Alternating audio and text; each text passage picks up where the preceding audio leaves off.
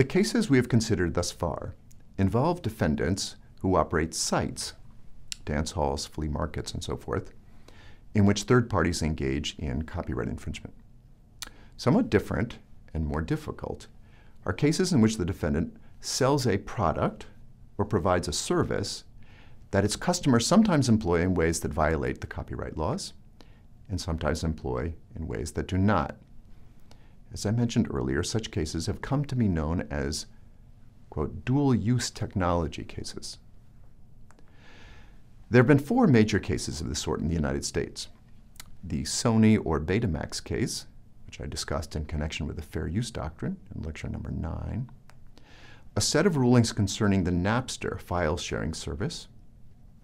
A decision by the Court of Appeals for the Seventh Circuit involving one of the successors to Napster, known as Aimster. And a second decision by the Supreme Court in the Grokster case.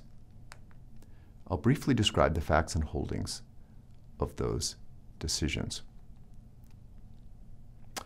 In the Sony case, as you already know, the defendant prevailed. In all 3 of the file sharing cases, by contrast, the defendants lost. However, the ways in which they lost varied considerably. Put differently, the courts adjusted and then readjusted the law of secondary liability to address the changing structure of the file sharing systems. A charitable interpretation of this sequence of cases would depict it as an illustration of the flexibility and wisdom of common law adjudication. An uncharitable interpretation would see it as a manifestation of what is sometimes called result orientation. In other words, a determination by the courts to suppress a social practice they saw as pathological and a willingness to contort the law to achieve that end. Which is the more apt interpretation? I'll leave to you. The basic facts of the Betamax case, as you'll recall, are that the film studios licensed television networks to broadcast their films to viewers with the expectation that the viewers would watch the embedded ads and then buy some of the products promoted by those ads. The advertisers, in turn, would pay the TV networks fees, some of which the networks paid to the studios in the form of license fees. This long-standing business model was disrupted by Sony when it began manufacturing and selling VCRs, which, among other things, enabled the viewers to avoid watching the embedded advertisements, thus endangering the flows of revenue through the system. Because the viewers were using their machines to make verbatim copies of the studio's films, the studios might have brought suit against the viewers, but the impracticability of that approach prompted the studios instead to bring suit against Sony, the manufacturer of the devices that viewers were employing. In the end, as you know, the studios lost in the Supreme Court, barely. The 2 interlocking rulings that enabled Sony to escape liability are set forth on your screen. The second ruling, that time shifting constitutes a fair use and is thus a lawful use of a VCR, we discussed in lecture number 9. Our concern here is with the first ruling. The manufacturer of a device that can be used to violate the copyright laws is liable for contributory infringement if and only if the device is not capable of substantial non-infringing uses. The key phrase comes at the end, quote, capable of substantial non-infringing uses, close quote. Using the first letters of those words as an abbreviation, this dimension of the Sony decision might be called the Cosnu defense. This standard for secondary liability, which the court adapted from a loosely analogous aspect of patent law, is quite generous to defendants. Taken literally, it means that the manufacturer and distributor of a dual-use technology does not need to show that his product is often used for legal purposes, or even that it is ever used for legal purposes, but merely that it is capable of being used for substantial legal purposes.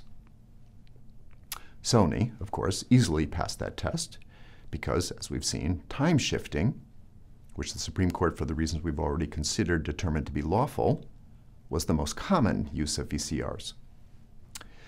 But the way in which the court phrase, the Cosnu defense, seemed to offer an escape hatch to defendants whose products were much less often employed legally. The relationship between the Cosnu defense, announced and applied in the Betamax case, and the overall doctrine of secondary liability is not entirely clear, but it appears that the way in which the defense engages with the standard requirements is by negating the element of knowledge, which, as you know, is one of the requirements of contributory infringement. More specifically, the fact that a device is capable of substantial non-infringing uses prevents the plaintiff, in the court's words, from showing that the defendant, quote, has sold equipment with constructive knowledge of the fact that its customers may use that equipment to make unauthorized copies of copyrighted material, close quote. Now, in theory, the studios could have overcome that impediment if they could have shown that Sony had actual knowledge that a particular customer was using her machine illegally. For example, that a particular customer was using her machine for librarying, which even the majority of the Supreme Court seemed to assume did not qualify as a fair use. The studios did not make such a showing and probably could not have done so, but this possibility, as we will see, played a role in some later cases. Another ambiguity in the Betamax opinion concerns whether the Cosnu defense applies only to claims of contributory infringement or also to claims of vicarious infringement.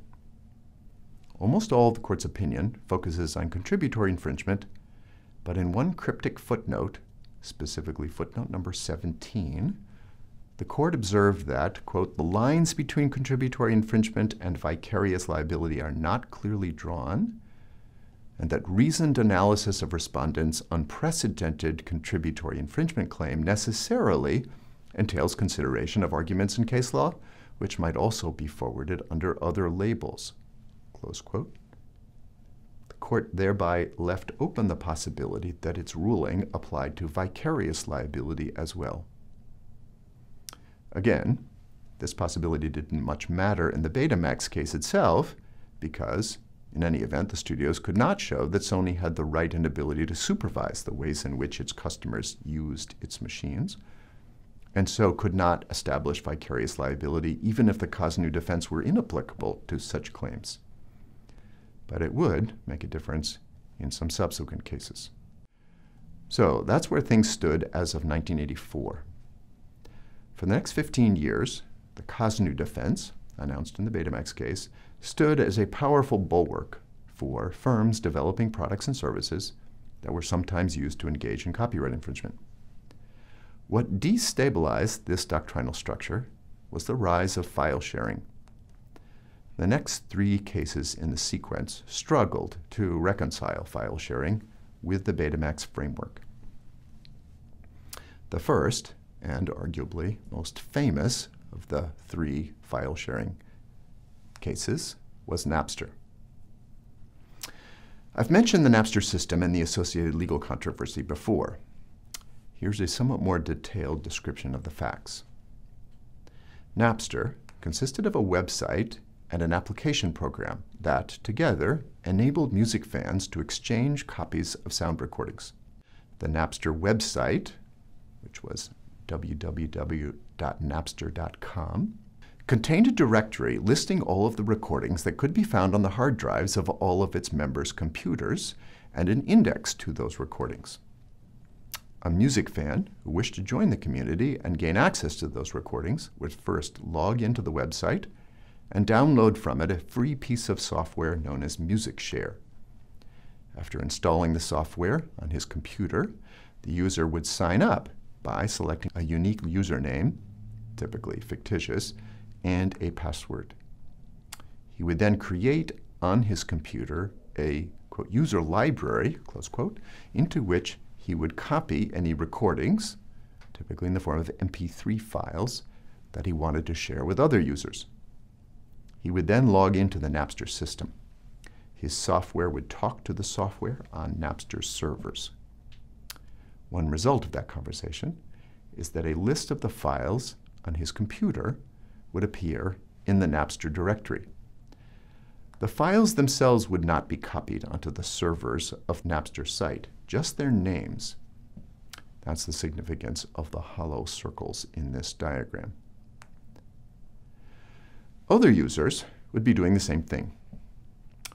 Suppose one of the subscribers, say user number 2, wanted to find some recordings by Eric Clapton.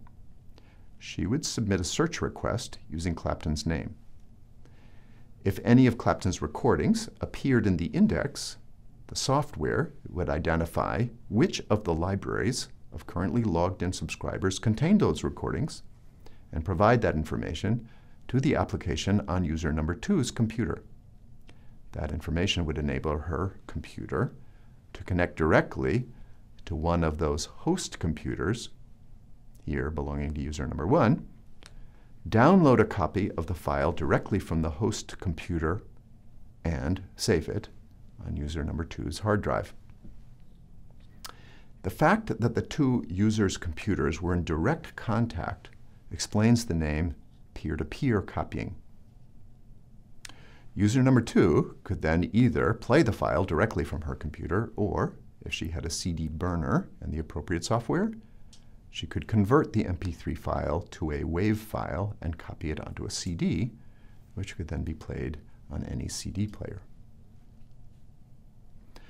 Now, if only a few people engaged in this practice, the owners of the copyrights in the compositions and recordings most likely would have tolerated it, just as they had tolerated the long-standing practice of teenagers making so-called mixtapes for their friends.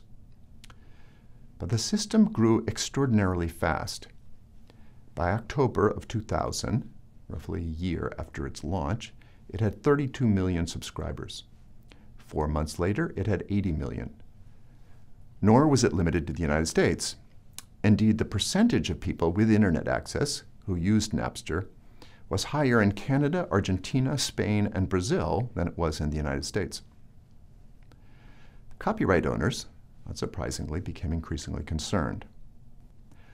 Soon after the launch of the service, the Napster executives contacted the record companies and sought to obtain licenses to distribute their works. The record companies considered such an arrangement. Indeed, Bertelsmann, the German parent company of one of the record companies, extended a loan of $80 million to Napster and tried to persuade the other record companies to license their catalogs to Napster. But in the end, the record companies decided to litigate rather than negotiate.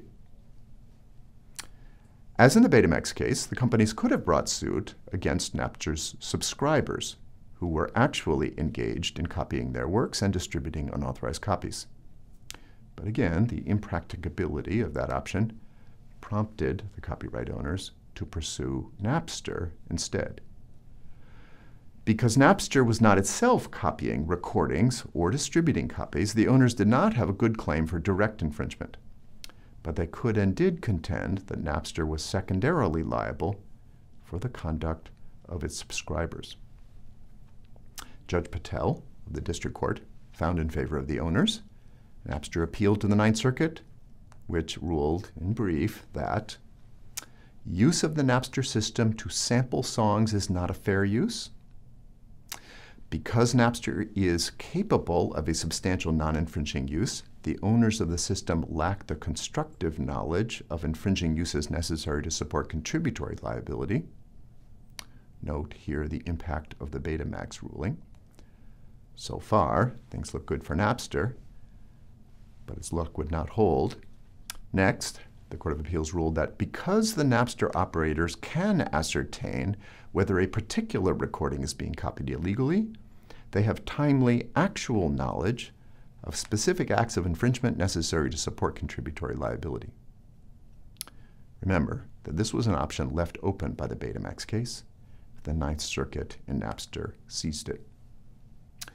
Finally, for the same reason, the Court of Appeals ruled that the Napster operators have the, quote, supervisory control, close quote, over the conduct of its subscribers necessary to support vicarious infringement.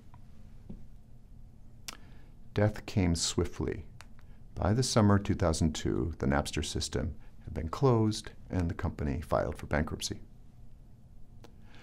Critics of the record companies argue that, by suing Napster, they made a catastrophic strategic mistake. Had they agreed to license the Napster service, they might have been able to collaborate in the construction of a lawful music subscription system from which they could have earned a great deal and avoided alienating millions of consumers. By adopting instead a confrontational posture, the record companies delayed for roughly a decade the emergence of such services. By then, the recording industry had shrunk by half. In the US, its gross revenues in 1999 were around $13 billion. Today, they're around $7 billion. Global revenues have shrunk at a corresponding pace. Today, they are around $16 billion.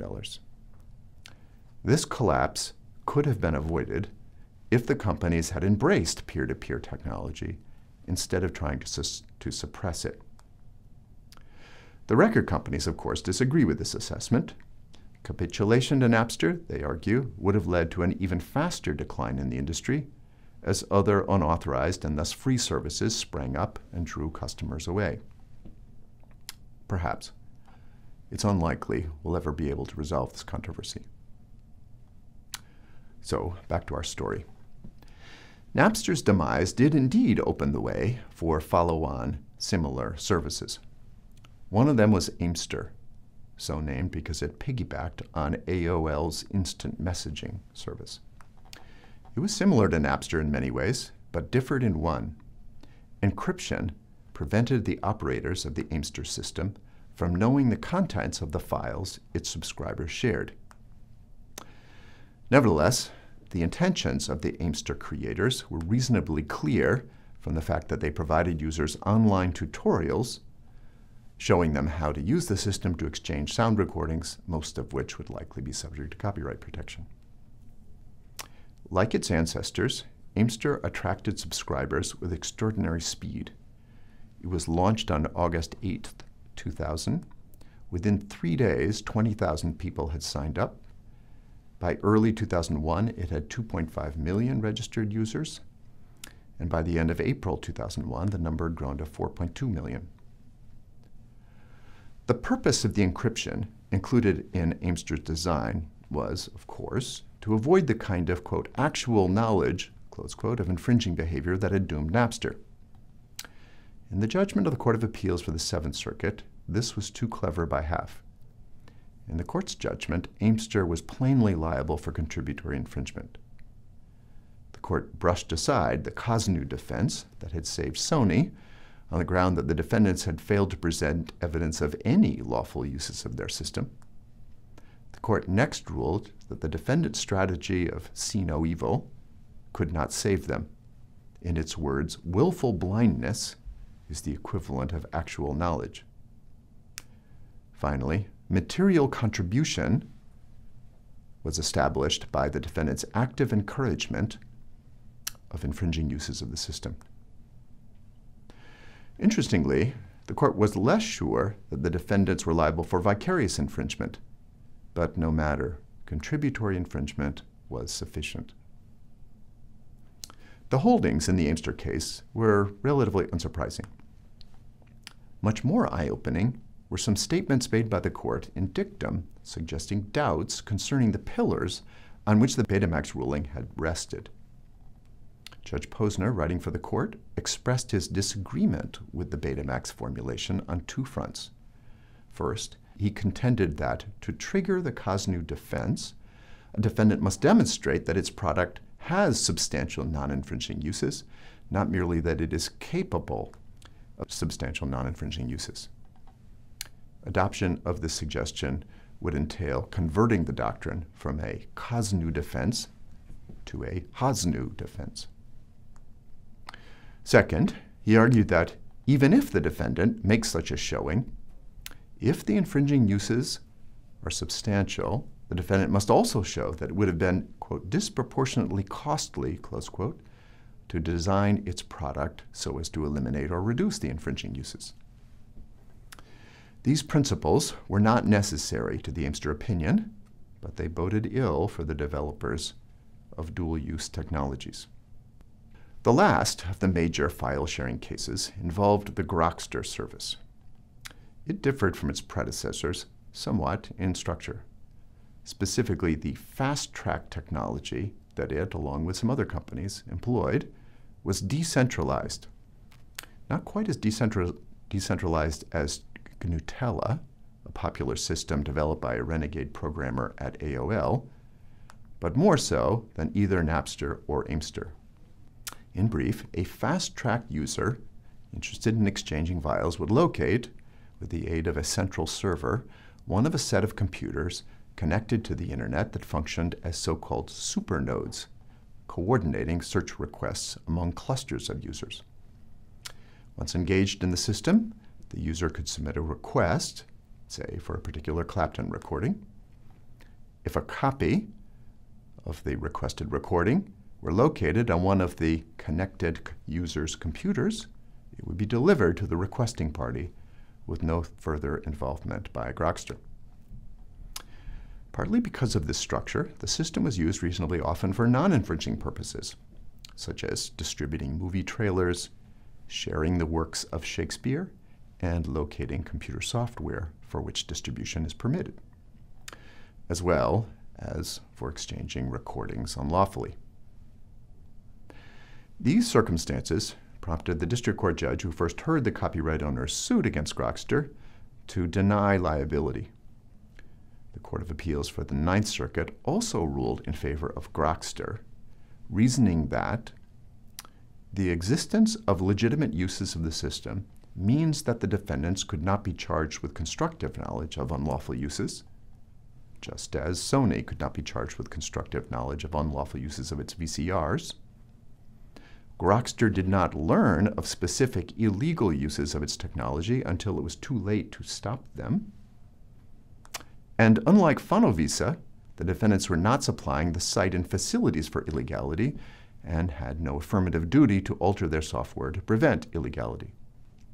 For all these reasons, in the judgment of the Ninth Circuit, defendants were not liable for contributory infringement. With respect to vicarious infringement, the plaintiffs had failed to establish, said the Ninth Circuit, the necessary right and ability of the defendants to supervise the direct infringers. These arguments, as I hope you see, are reasonably straightforward applications of the law as it existed at the time. The Ninth Circuit was not tilting the table in favor of the defendants. But the copyright owners and their supporters contended that if this is where the current law leads, the law must be wrong and should be modified. They asked the Supreme Court to revisit the Betamax case and to adjust the pertinent standard. How exactly? Various possible reforms were proposed. The copyright owners themselves contended that the Kosnu defense, announced in Sony, should not apply when, quote, the primary or principal use of a product or service is infringing, close quote. The Solicitor General offered a different approach. Secondary liability should be imposed, quote, if the defendant's product is overwhelmingly used for infringing purposes and the viability of the defendant's business depends on the revenue and consumer interest generated by such infringement. One group of economists argued instead that secondary liability should be imposed if the defendant, quote, could eliminate or greatly reduce the level of infringement without significantly cutting down on the quantity and quality of lawful uses. You should hear here an echo of Judge Posner's proposal in Aimster. The most radical approach was offered by another group of economists. Lower courts should consider all economic variables, in particular cases, when deciding whether to impose secondary liability. Other parties argued instead that the Betamax Kosnu defense should be preserved because, first, tighter standards for contributory vicarious infringement would endanger some socially valuable dual-use technologies. The unpredictability of all of the proposed alternatives to Kosnu, when combined with the threat of statutory damages, a topic we'll examine next week, would chill innovation. And the entertainment industry could be saved, they argued, through less radical forms of therapy. In the end, the Supreme Court split the difference. It left the Sony-Kosnu defense intact, but it added to the set of forms of secondary liability a new doctrine, adapted from other sources, which it referred to as, quote, inducement. The key sentence in the Supreme Court's opinion announcing this rule is set forth on your screen. One who distributes a device with the object of promoting its use to infringe copyright, as shown by clear expression or other affirmative steps taken to foster infringement, is liable for the resulting acts of infringement by third parties. The question immediately arises, how does a plaintiff go about proving inducement of this sort? The court's answer? By offering evidence of, quote, purposeful, culpable expression and conduct. What kinds of evidence will suffice? Not that the defendant knew that his product or service was sometimes used for unlawful purposes. That was not enough to give rise to liability in the Betamax case, as we saw, and it's still not enough. Nor is it sufficient for a plaintiff to offer evidence that the defendant is providing customers generic product support. Something more is essential in order to demonstrate inducement. In its opinion, the Supreme Court identified 4 sorts of relevant evidence: advertising illegal uses, targeting customers known to engage in illegal uses, failure to adopt infringement-reducing technologies, and commercial sense of the enterprise that depends on illegal uses. The last 2 types of evidence, though relevant, will not be enough on their own. To succeed, it seems, a plaintiff needs some evidence of the first 2 types: advertising unlawful uses or targeting kinds of consumers known to be engaging in infringement, such as reaching out to former Napster subscribers who are now looking for a substitute file-sharing service.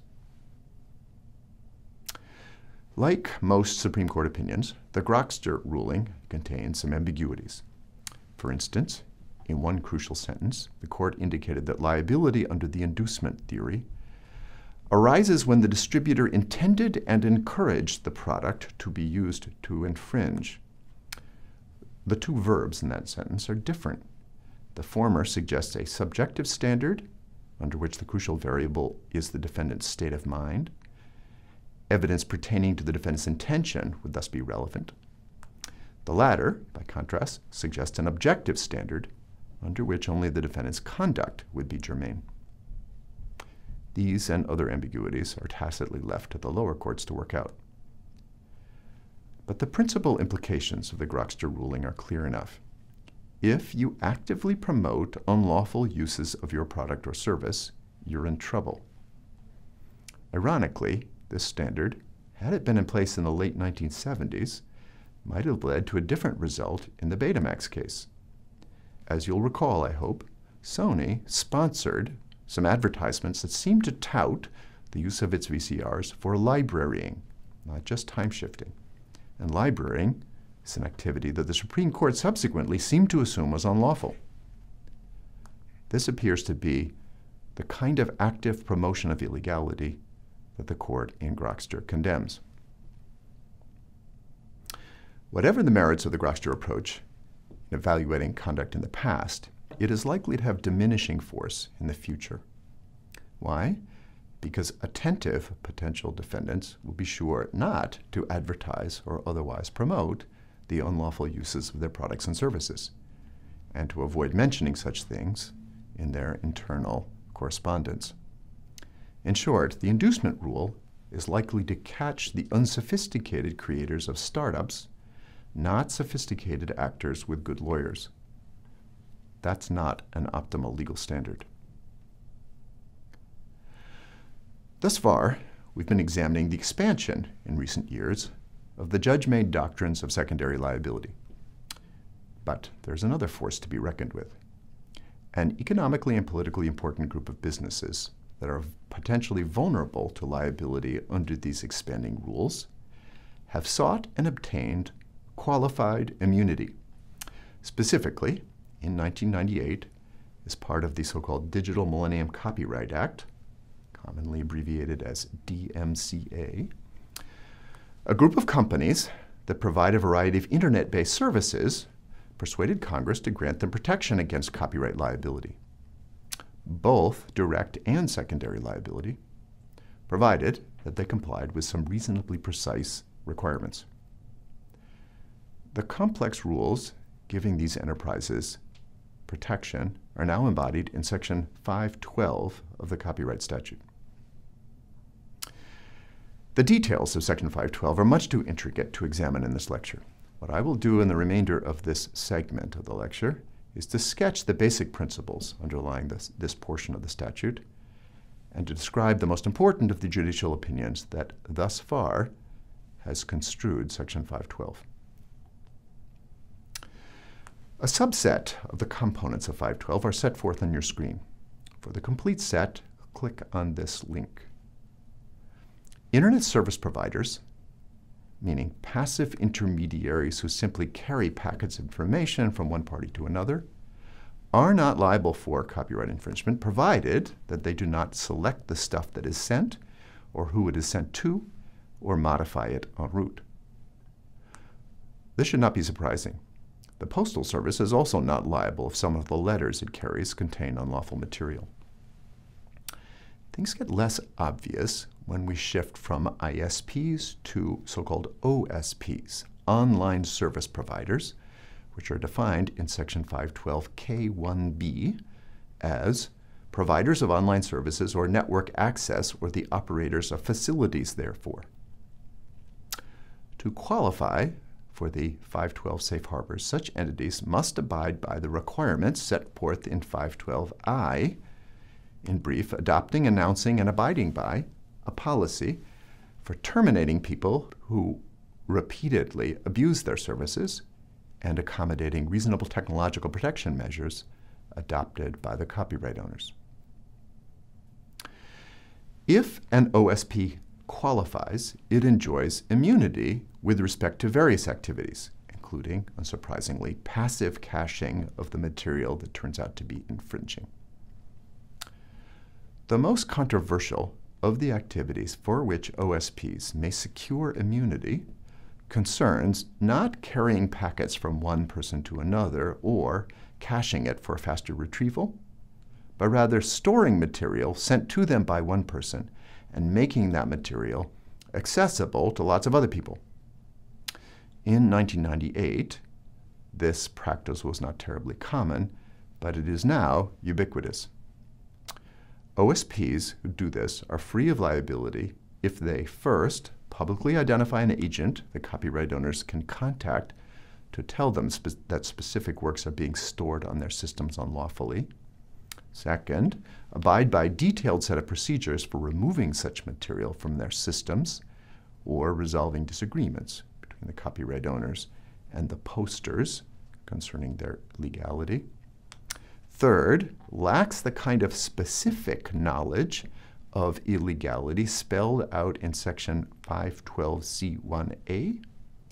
And fourth, lacks the kind of financial interest spelled out in Section 512C1B. The clauses pertaining to knowledge and financial interest should sound roughly familiar to you. They pertain to the same kinds of concerns that have long figured in the doctrines of contributory infringement and vicarious infringement, respectively. But those concepts take here an unusual form and serve an unusual role. If an OSP accused of storing and distributing infringing stuff can show that he lacks both of these things, he's home free.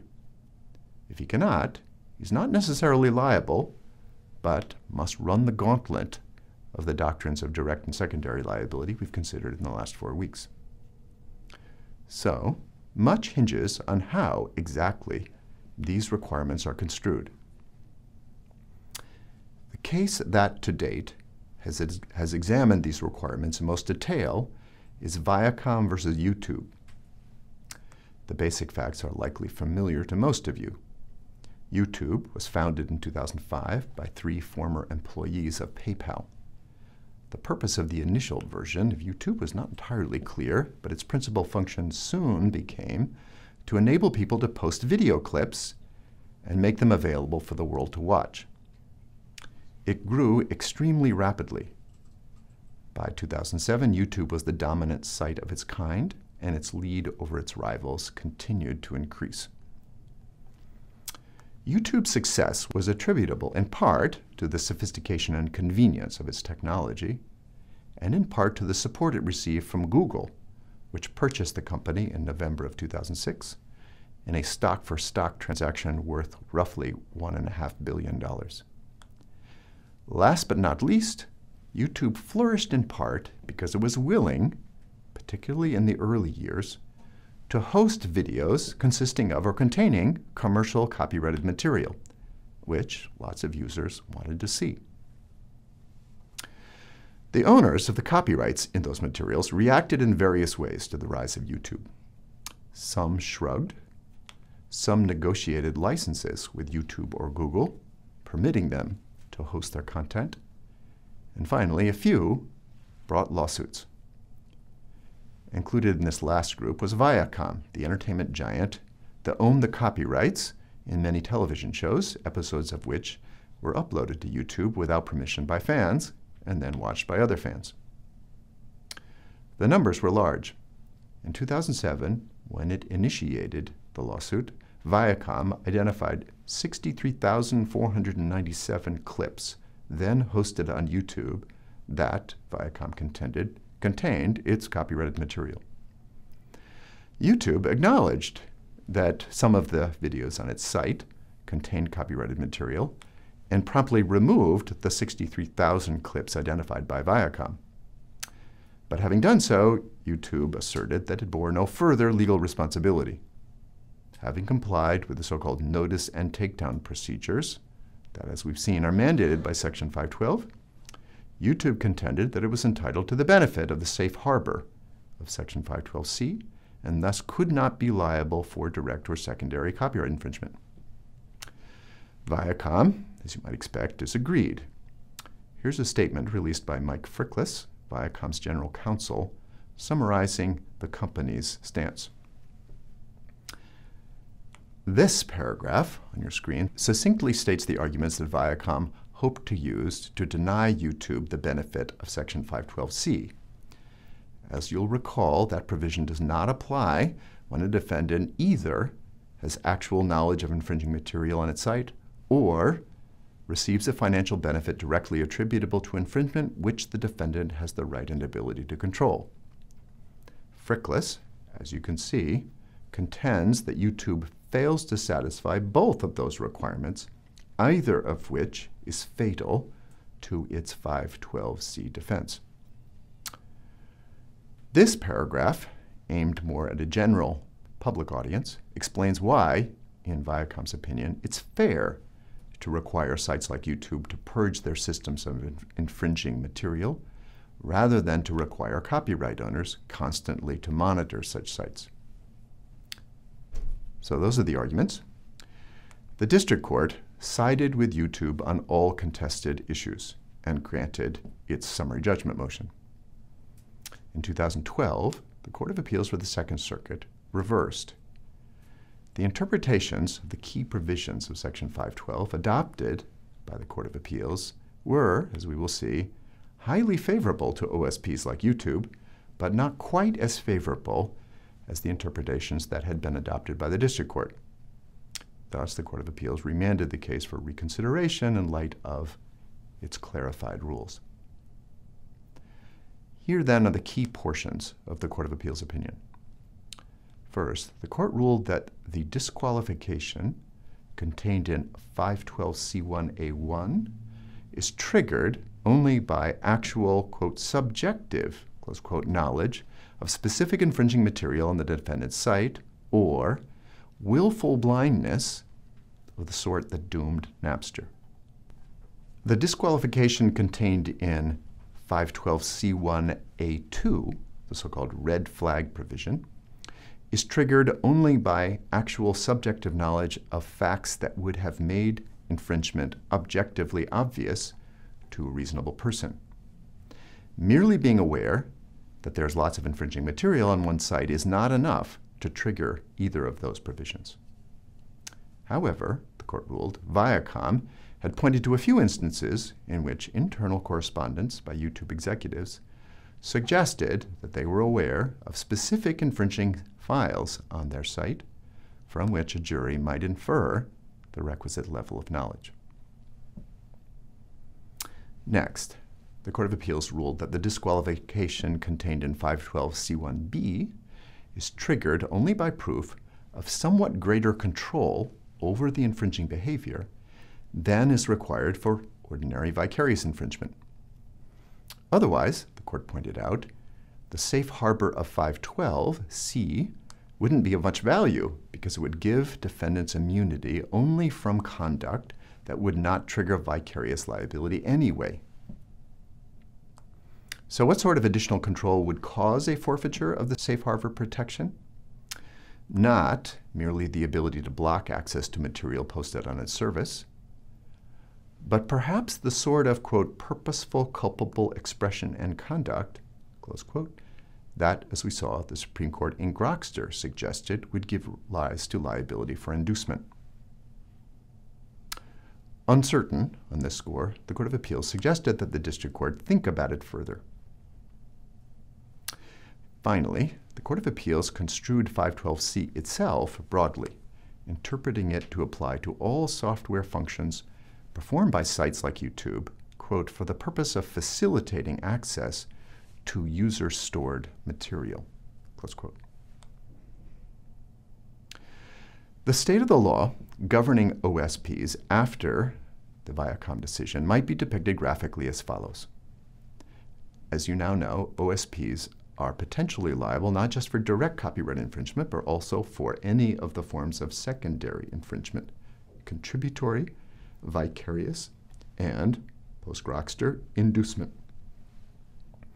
Section 512c not only gives greater specificity to the limits of this doctrine, but also, more importantly, allows OSPs to engage in some kinds of conduct that, in the absence of 512, would give rise to liability. In particular, hosting material without enough specific or red flag knowledge that particular pieces are infringing to trigger the disqualifications of 512c1a, and without the tight level of control necessary to trigger the disqualification of 512c1b. Exactly what kinds of conduct fall into the zones identified by the arrows in this diagram will have to be worked out in subsequent litigation, but this seems to be the structure that OSPs must and may now rely upon, at least if the Second Circuit approach holds. This concludes our discussion of secondary liability and the especially troublesome issues presented by so-called dual-use technologies. After the break, we'll turn to a very different topic, technological protection measures.